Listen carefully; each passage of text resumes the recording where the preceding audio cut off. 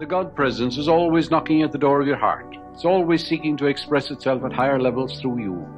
You're a channel of the divine, and therefore you must listen to the murmurings and whisperings of your heartstrings, because God is forever saying to you, come on up higher, I have need of you at higher levels. Therefore your desire is the gift of God. The realization of your desire is your Savior. If you were lost in the woods, divine guidance or the light of God would illumine your pathway and reveal to you the way out. If you're hungry, food is your Savior.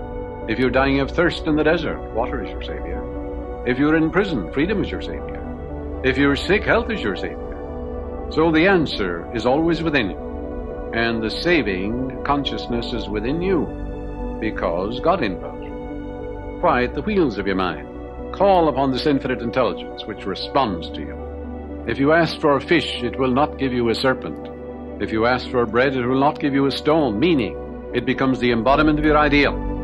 Have a deep conviction that all is well in spite of all the reasons why the condition seems to be impossible. Remain unmoved.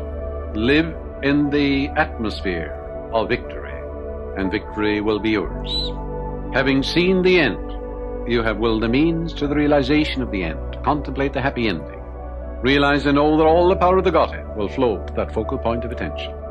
The law is always perfect, because if you are conscious of being one thing, and then should you express something other than what you claim and feel and believe to be true, that would be a violation of the law. It wouldn't be good.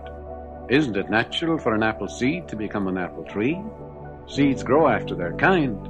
Therefore, if you feel one thing in your heart, and you express something else on the screen of space, that would be a violation of the law of being.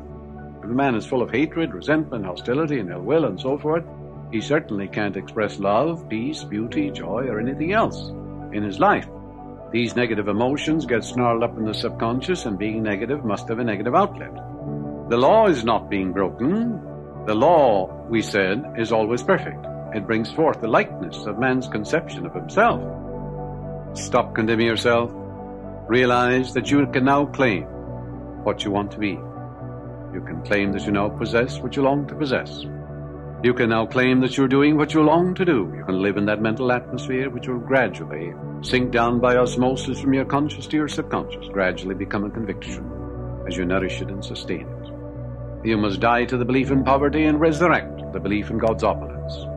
Die to the belief in sickness and believe it's God's will for you that you be happy, joyous and free, vital and strong. Then your limitation will disintegrate, and you will rise like the phoenix from the ashes of the old. You'll become the new man, because I must die to what I am before I can live to what I long to be.